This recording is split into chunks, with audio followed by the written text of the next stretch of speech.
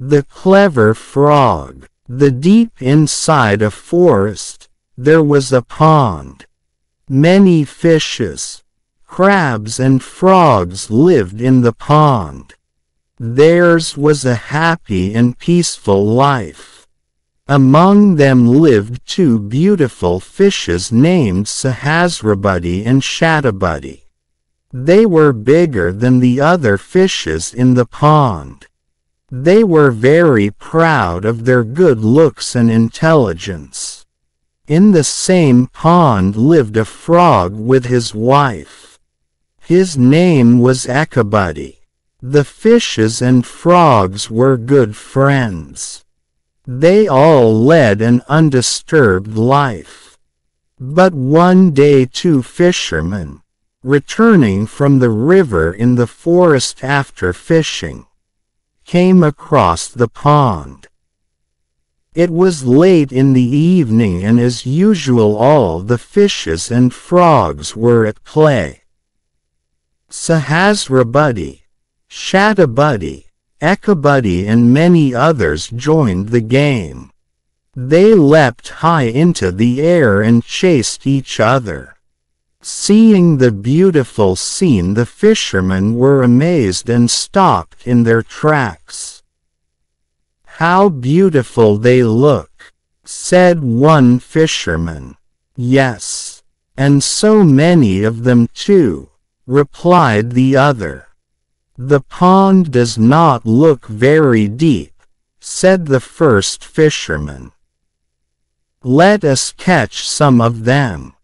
It is already very late and we have a heavy load to carry a long way. Let's come back tomorrow," suggested the other fisherman. Echebuddy turned to the others in the pond and said, "Did you not hear what the fisherman said? We must leave this pond for a safer place. Just because two fishermen said they would come back to catch us tomorrow, you want us to leave our home and flee. For all we know, they might not come back," said Sahasrabuddy. "Even if they come back to catch us, I know 1,000 tricks to get away. And even if your 1,000 ways fail, I know another 100 ways to escape," said Shatabuddy. "We will not let two fishermen scare us away from our meat." All the others in the pond agreed with them. "Well, I know only one trick," said Echebuddy. "To leave the place before danger strikes." Echebuddy and his wife left the pond in search of a safer place.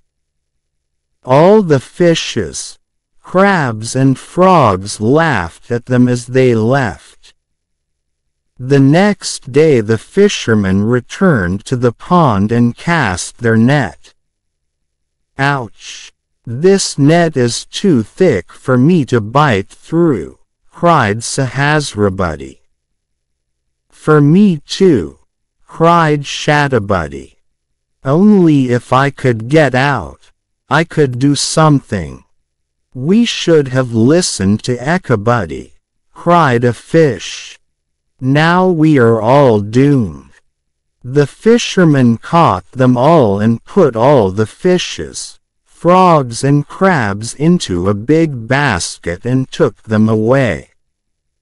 Echebuddy, hiding behind a boulder with his wife, turned to her and said, "If I had not acted in time, we would also be in that basket with the others."